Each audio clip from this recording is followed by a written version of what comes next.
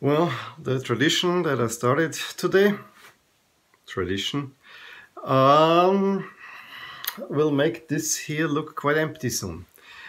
Uruguay beat Portugal 2-1.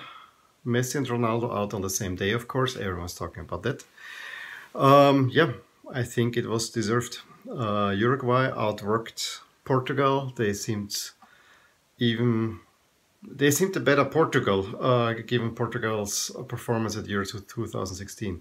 Defensively extremely sound, except maybe for 10 minutes after the break.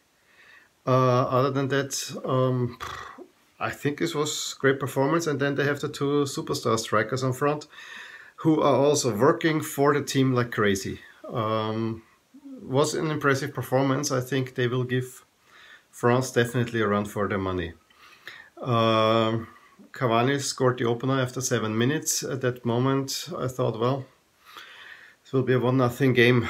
I expected a 0-0 out of this one, to be honest. I think both defenses are rather strong, so hence I was thinking that there won't be many goals. Well, there were 3 goals. So after 7 minutes, Cavani scores the opener with his head or cheekbone or whatever.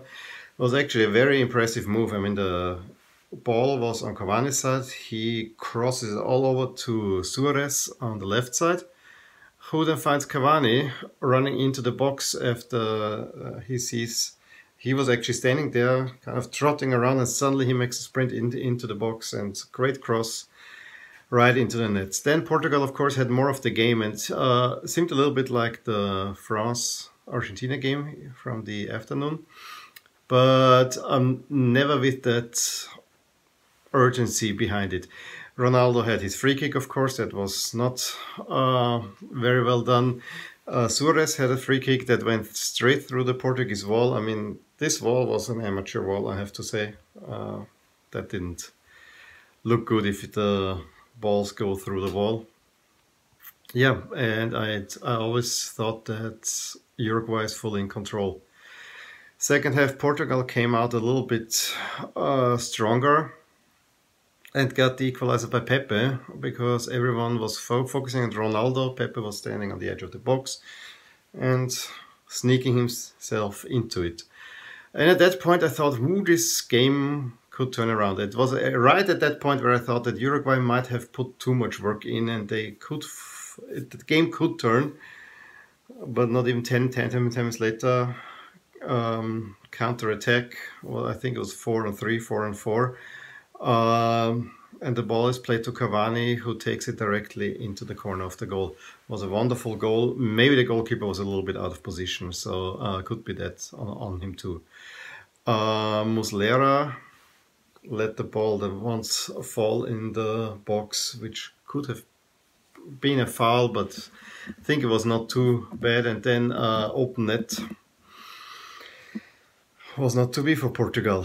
They tried, and then on top of it, they got too emotional, and even if they would have made it, Ronaldo would have not played against France, which would have been a big downer, I would say, if Ronaldo doesn't play in a quarterfinal. So maybe it was better to be out.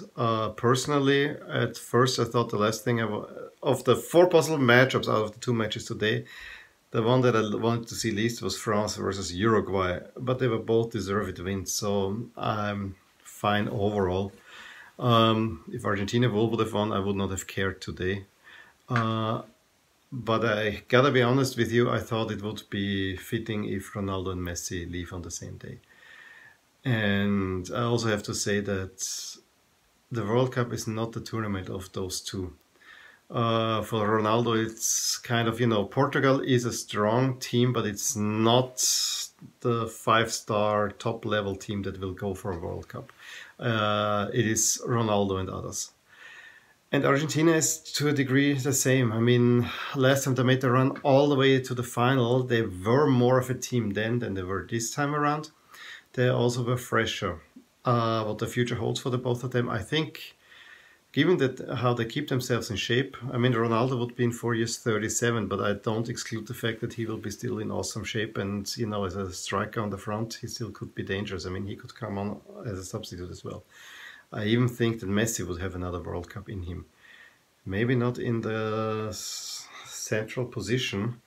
And I don't know. I mean, I slowly get the idea that Messi is this quiet dictator over a team where Ronaldo is the loud one. So I don't know. Maybe Argentina, they probably will have to rebuild a little bit too and find a new team. And I don't know about Ronaldo. I think Portugal proved 2 years ago that even without Ronaldo they can win a big tournament, as they did. They really did. Ronaldo actually won this tournament as a player and as a coach. Beat that, I have to say. So let's do the honors. Goodbye Portugal. My 2 Portugal jerseys go into the closet. The 2012 one is actually the one that I like more. Has a very classic look to it, with the green collar and the sleeves with a nice cross pattern here. And before I do the other one, let's talk quickly the jersey matchup. Of course, as expected, Uruguay in blue and black, Portugal in white. I gotta say, if Uruguay plays in their home jersey and the other one plays in white, it's kind of a little bit of boring matchup, but it makes sense. And of course, the mosquitoes on Portugal's away jersey. It's a pattern that I don't get with. And then let's get rid of the other Portugal shirt, which is the Euro 2016 winning shirt. I have all the European Championship shirts of Portugal. As I said, I don't like the template. I actually like it on the back much better than on the front. I don't like the template too much, but the Portugal jersey is one of the finer ones of these. So with the green stripe here, I think it makes a whole lot of sense. Of course, I wish that either this cuts a little bit lower here or the green could go all the way in the front, but I think this is a nice jersey.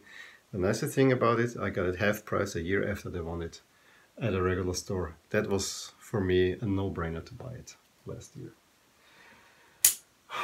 A lot less shirts here. A few in the laundry, but most of them will not be too many left. I think I have only 2 in the laundry now. So, yeah. It will get empty here. Maybe by the end of this tournament I won't wear soccer shirts anymore. We'll see. Okay, let me know what you thought about the game, about jersey matchup, about my emptying rack here. Closet is gonna get full again. So yeah, I'll talk to you soon tomorrow. If you enjoyed this video, please hit like and subscribe to my channel. If you've already done so, I would like to thank you for your support. It is very much appreciated. Also, check out the accompanying blog at the link provided in the description below and at the end of this video. Thank you for watching, and until next time.